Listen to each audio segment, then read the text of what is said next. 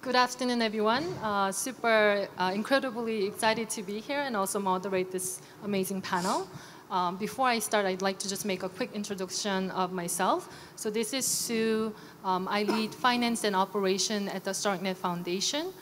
Prior to that, for the first 10 years of my career, I was an investment banker, helping companies go public and also making strategic decisions based in Asia. So I work with companies like Alibaba and big Far East tech companies. And then the next 5 years, I was doing deep tech investment in China. And also, I was a CFO of AI-based company. So I joined the foundation about half a year ago, and obviously very, very excited and also start-pilled. So, so before we start, why don't we just make a quick introduction of our panelists? Yeah. Hi, my name is Jill Gunter. I'm a co-founder, and I'm also Chief Strategy Officer at Espresso Systems. We're a company that's working on building a shared decentralized sequencer network for rollups to be able to leverage to gain interoperability, decentralization, and still be able to maintain the properties that their users love, like fast pre-confirmations. Hi guys, my name is Vitaly. I'm the co-founder and CTO of company ZKX. If you are at any groups in Telegram of Stackware, Stacknet, you probably know me as Bitpactum. ZKX is permissionless decentralized DEX, perpetual swaps on StarkNet, but that's not the reason why I'm here today, obviously. Today I'll be talking about how we've managed to scale StarkNet with on-chain and off-chain permissionless arbitrary computation. I'm Nick White. I'm the COO at Celestia Labs, and we're building Celestia, which is the first modular blockchain network. It's a layer 1 blockchain that just focuses on consensus and data availability. So our goal is to provide very scalable, trust-minimized block space for people to build rollups and modular blockchains on top of. So early days of blockchain brought us the monolithic systems where from consensus to data availability, execution, and settlement happens all tightly together in one layer. Now, this modular approach is now, each of these companies focusing on one area is in providing best, execution in certain areas. So why don't I start the question by, define what is a modular blockchain and what is, from the philosophical and technical point of perspective? Yeah, so I think from my perspective, modularity is really about giving developers more options, allowing developers to own not just their application software, but to own and be able to define the roadmap for and the design choices for the full underlying architecture. And I think that we're seeing more and more need for this as we see more experimentation in the types of applications that are being built, whether it's kind of world building and gaming applications that are developing their own rollups or building on rollups, whether it's, of course, DeFi and kind of payments and the financialized kind of universe of applications, or indeed, social networking apps. Obviously, Friend.tech is getting a lot of hype right now. Farcaster is another great protocol building in that space. And all of these different areas have different user bases, have different user needs, and therefore might have different needs around, again, what the different components of their whole stack look like. So whether that's a different choice of trade-off in terms of throughput and latency with the security of the protocol and level of decentralization of the protocol that they're using, whether that's wanting to make different choices for data availability to reduce costs for their users and foregoing posting all of the data to the Ethereum L1. It's these types of things that come up when I talk to developers about the benefits of modularity to them. I'll defer to my other members on stage here to see if they would add anything to that, because I do think everyone has a slightly different take on this. Thank you, Jill. For me, it's more about technical possibilities. In many ways, Web3 has the same principles as Web2, in the way how it grows, in the way how we advance the technology. few years ago, 5 years ago, when you do Web3 development, Web3 projects, you won't follow normal principles. There may be no QA. There is nothing that you've used in traditional Web2 development. But now things start to change, and Web3 as the industry and this technology grows and grows massively. In the same way how we've seen in traditional developments change from monolithic approach into super isolated microservices, that was done through the requirements and desire to build better systems, a better architecture. We see how blockchain as an industry moves towards the same type of architecture. Lots of things can be done in monolithic way, and very often it's quicker and easier. But if you really want to unlock ability to build architecture that is super flexible, that gives best of both worlds in terms of different interoperability or different types of blockchains or different types of modular systems, the modular and isolated approach is the only way forward. And this unlocks a lot in terms of what can be done now much faster in a better way.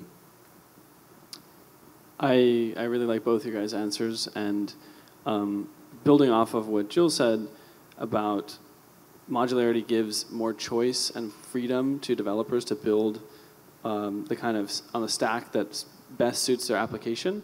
I think another aspect of that is modular blockchains also can provide more scale because they use technologies like data availability sampling, which allow you to increase the size of blocks with the number of nodes in the network. So for the first time, we can have blockchains that don't have a fixed block size, but can continue to grow as more people join the network and run nodes. And so that allows us to escape from this like world of scarce block space which Ethereum has kind of been trapped in.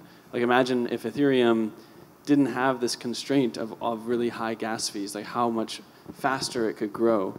So that's one point that is also big. And aside from data availability sampling is rollups, which allow people to verify the execution of a blockchain very efficiently. And I think a really good sort of analogy to explain what the modular stack is like is it's very similar to the cloud architecture in Web 2, where in cloud architectures you have like a data center that provides raw compute, and then developers come to that platform and they say, I want to consume this resource, and I'm going to deploy a virtual machine to like a customized virtual machine on top of your data center that's tailored to my application. I can scale it up and down on demand. It's very similar in the modular Web3 stack, where you have a data network like Celestia or Ethereum providing just raw block space and data availability. And then developers come and deploy a virtual blockchain, which is a rollup that they can customize and it's customized to their application, and they can scale it up and down and consume these resources on demand. So like it's I think the parallels there are really striking, and to me are kind of a confirmation that this is the right architecture for the long term because it's worked in Web 2. Got it. So can you tell me a little bit more, can you share a little bit more about what solutions then you are providing in terms of the characteristic that we just talked about? Yeah, so what I and my company Espresso Systems are specifically working on is the sequencing layer of the stack. And so if you think about the development of rollups over the last 4 or 5 years, really rollups have come from this idea of sharding in a sense, and being able to scale through having different applications using different sort of areas or domains almost of block space. And there have been great successes that have come from that.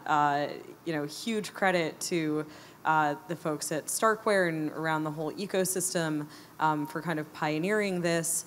But lots of other examples of rollups showing success as well, of course, in terms of getting great adoption and offering developers, again, that sort of cheaper, more abundant block space that they couldn't find on the L1, and then, again, having a much better user experience for their end users.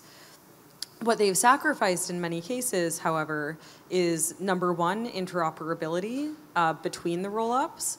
And I think as more and more rollups arise and also L3s and so forth arise, we're going to see this as an increasing question of, well, are we just relying on bridges then to get, cross-domain atomicity or, composability? How do we resolve this? And then the second thing that many of these architectures have sacrificed for now, although it's on all of their roadmaps, is decentralization. And specifically, the thing that I'm concerned about is decentralization of the sequencer component of their stack. So a sequencer is responsible for, as it suggests, sequencing transactions and proposing that sequence of transactions.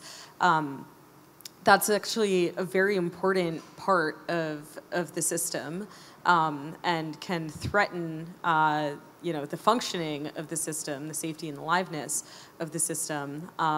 At a minimum, it can make it very expensive for users to get their transactions through if the sequencer is engaging in some kind of censorship. And so, again, what we're thinking about, again, is these sort of twofold problems of interoperability, decentralization, and that's where the Espresso sequencer comes in, is creating an option for rollup developers to be able to have enhanced interop with other rollups who've adopted us, and also to have an option to decentralize that component of their stack without just having to go in and build it themselves. Building a rollup is hard enough as it is. So in a sense, we're very much playing into this theme of modularity. And this, again, is why I think of it as really providing more optionality to developers. If rollup developers choose to use Ethereum as a decentralized sequencer, which is also totally something that you can do, that might be a valid choice for some applications, but we think that for many, it will make a lot more sense to outsource that to a shared and differentiated consensus protocol, which is what we've built. For us at ZKX, it goes beyond the traditional classical blockchain applications and approaches. Very quickly how we got here. When we started developing the perpetual swaps DEX a few years ago, the idea was that it has to be fundamentally decentralized, permissionless, and it has to be order book based. As you all know, order book is the very technically challenging task. It has to be fast, it has to be reliable, the latency should be as little as possible, and it doesn't go well with words permissionless and decentralization. However, having these three principles as the founding stones, we had to find a way to somehow deliver this. And we've realized that using traditional tools that are available to developers, it's absolutely impossible to do that. So for us, the first step was to solve the task of how it's even possible to create the order book, which is decentralized and permissionless. We've managed to create a node network that does a lot of very cool and smart stuff, but initially it was just about this particular task, how you can match orders in decentralized, permissionless way. And about a year ago, maybe a year and a half ago, every time when I was on stage, I was talking about Cairo, I was talking about how we can onboard developers to Starknet, but also as a side note, I've been mentioning that, guys, this is what we've managed to achieve with the help of L2 and with the help of Starknet. This is how it works. I was super excited initially about just the idea of ability to decentralize the order book, but very often I've seen developers coming to me asking, Vitaly, is it just for order book or is it something more than that? Can we run this type of computation in proved way? And can you verify it? Can you validate it? Can we try this? Can we do image generation? Can we do this big data lake approach? And through the developers coming to me and talking to me about what they need, what I've realized personally is that when you talk about Web3, in the same way how you talk about Web2, you, at the moment, was limited to the boundaries of the existing technology that sits within the blockchain. So in the same way how in Web2, if you want to build something massive, you have to utilize existing protocols, you have to utilize existing formats and standards. But within the blockchain, it just was not an option.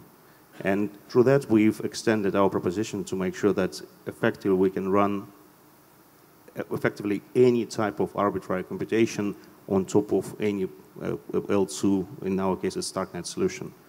And I think that the future is absolutely modular, but the future is not limited within just the block space.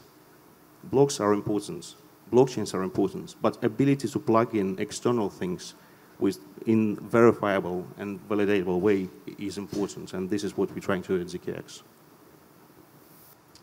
So I think the question was about like what does our specific project do in the modular stack, and Celestia is focused on the base layer of the modular stack, sort of like the foundation of like security in the modular stack, and that is consensus and data availability. So and it's a kind of like the role that, for example, Ethereum plays when someone deploys a rollup on Ethereum. They're borrowing consensus and data availability from Ethereum. So most people know what consensus is. It's just how you order data or transactions. And so you need a bunch of validators to vote on that order. And then once you have like a quorum in proof of stake consensus, at least, you have like you can consider that ordering finalized. And then when you have that view, people can then, compute over that or execute those transactions, and that's what rollups do. But you also need not just that ordering, you need something called data availability. And what data availability is, a better name for it might be something like data publishing. Because what you need is people to be able to verify or confirm that all the transaction data has been published to the network so that people can download it. Because the security model of rollups requires that the data is transparent. So we need like the block data in all blockchains needs to be public information. And it sounds really simple, like and like you wouldn't really need to do anything to make that possible. But the problem is the naive way of making it so that people can verify that block data has been published and is available is they have to download all of that block data. And then they can say, okay, yeah, I've seen all the block data, therefore it's been published. But that doesn't scale because as the amount of transactions grows, then every node that wants to verify the chain would have to download that much more data. And so, when there's only maybe a few kilobytes or megabytes of transactions in every block, that's fine. But if we want to scale to millions and in the future billions of people, the block sizes are going to be orders of magnitude bigger, like on the order of gigabytes potentially. And not everyone's going to be able to download that. They're not going to have a fast enough internet connection. And so what Celestia does is it uses a new technology called data availability sampling, which enables people to verify that all the data has been published by just sampling a very small amount of the overall data. So it could be a block of a gigabyte, and you could verify that all the data has been published by only downloading a few kilobytes of data. So this enables us to scale block sizes massively and kind of like get past this root bottleneck of onboarding more people to Web3 and having cheaper transactions for everyone. So I guess now that we are talking about the data availability, a very good example of monolithic approach and modular approach is probably the approach by Celestia and the EIP 4844. So in that context, and especially the 4844 coming up, what will be the Celestia's position in a world where Ethereum offers that services? So Ethereum has an upcoming EIP 4844, which will add a specific like data availability blob space to each Ethereum block.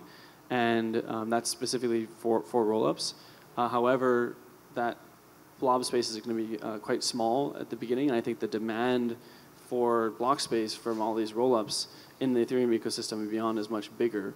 And so Celestia, because we have implemented data availability sampling, we can actually scale to much greater block sizes. So we'll be able to augment the available block space for rollups. And luckily, fortunately, we can also help rollups that want to settle to Ethereum. They can use Celestia as off-chain data availability because we have a bridge that allows people to verify that data has been published on Celestia on Ethereum. So we're also going to help the Ethereum community scale that way. Got it. So I guess from the builder's perspective, it's very clear, I don't have to worry about sequencer building validator sets and, take components from each of your services. And, I focus on what I'm good at and building the services. then from the user perspective, does it impact, for example, in a case of shared sequencer, the transaction from different protocol, then your user experience is impacted by whatever protocol has the latest finality or execution. So does that impact, is there any trade-off between the user experience in terms of latency and getting a finality versus decentralized sequencer? Yeah, this is one of the first things that we hear from roll-up teams that we work with, which is that, well, now I kind of have this problem where all of my end users are accustomed to the centralized experience that a centralized sequencer and an overall centralized architecture can offer.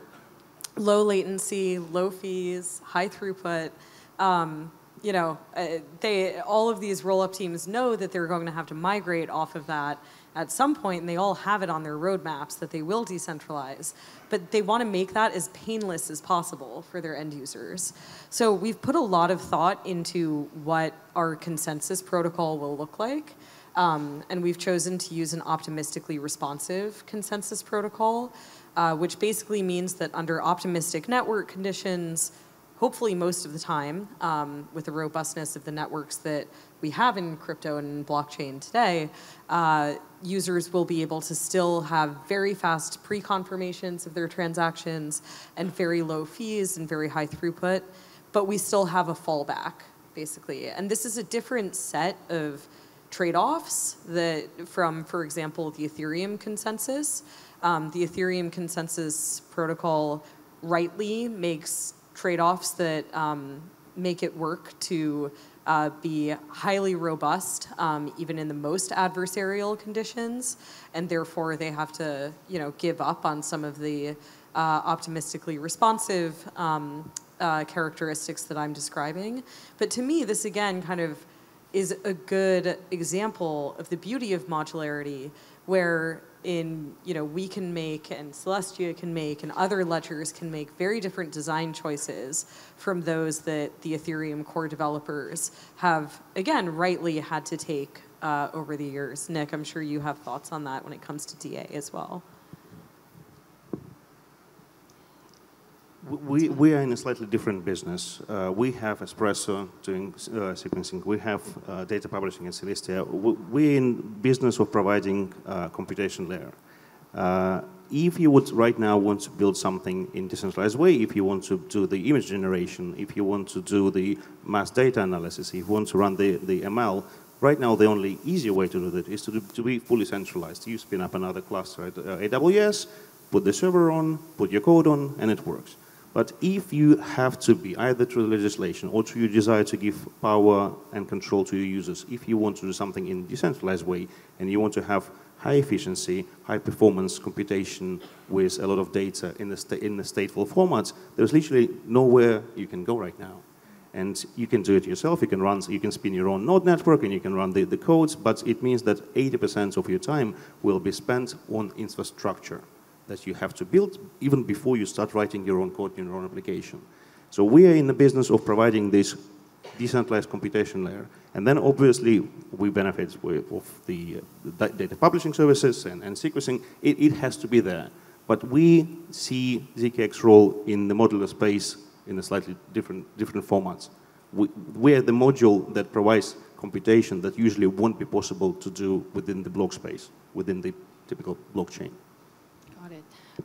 So I guess to Nick, so in the case of StarkNet, our sequencer does the consensus as well as the execution. And by separating this consensus and GA, potentially it could also add complexity to the operator. So now I have to think about, does it necessarily speed up my task, or does it add more complexity by segregating these components? And does that make sense? Yeah, I think you're kind of touching on the question of does the fact that you have more choice lead to more complexity for the developer experience? And I think that the modular stack gives you the choice to engage and build something that's more complex if you want to and if that is what you need to do. But it doesn't mandate that you go into the guts and make all these really sort of like in-depth protocol level types of changes. I would say there is a lot more choice, so you do kind of have to like figure out which components you want to use. But there are lots of really like easy, just hey, here's a vanilla EVM rollup, boom, you can deploy it in like less than a minute types of solutions. And so I think that really dramatically reduces the complexity for the developers. But the nice thing is that, and you can also deploy as a smart contract on a modular general purpose rollup. But the nice thing is if you do have the need to like customize your stack, you can do that. And that's what the superpower of modular blockchains is. Okay, great, thank you. Now the time's up, so any closing remarks or anything you would like to share? Yeah, I mean, I imagine that a lot of you are either interested in kind of roll-up infrastructure or are developing applications on Starknet. And yeah, I would just encourage you to check out all 3 of our projects. You can find us on Twitter at EspressoSys, SYS, or at espressosys.com is our website. And yeah, we are excited about supporting, particularly probably to begin with, L3s in the Starknet ecosystem with the sequencer product, probably, hopefully, sometime early in the new year. So if it sounds interesting, please do get in touch. I think that blockchain space and this technical stack is maturing now, and things that we didn't even think possible a year ago are now possible, which means make me think that what will be possible in a year's time. And future is definitely modular. We'll have more and more things that will plug into the ecosystem, into the technology. And I think that if you see a problem right now, you think that you can't solve this problem with the traditional approach or architecture, there is definitely a way. Maybe we don't know it yet, but if we have amazing developers in the ecosystem, as we have with the Starknet, there are lots of things that we think that right now are impossible will be resolved. And yes, please do. I encourage every one of you check our projects. The future is modular. My closing remarks are just that we're very close to launching mainnet. We have some really exciting launch partners. And after we launch mainnet and the network is live, and we've the next milestone that we've set for ourselves is to scale to gigabyte blocks, to have 1 million rollups deployed, and to have 1 billion light nodes on people's phones throughout the world. And this is a very grand goal. Each of those is very ambitious, but we think it's possible. And it's the future that we want to create, because that is, to me, like the end game for crypto adoption, is having massive scale, having tons and tons of different applications deployed, and then having end users around the world verifying the chain directly. So if you're excited about that vision, get in touch with us. We would love to help you, build in the modular stack, in the modular ecosystem, whether directly on Celestia or with the various teams that we're in touch with, like Espresso. And yeah, we're on Twitter at Celestia.org, and love to hear from you. Great, thank you. Thank you very much. Thank you.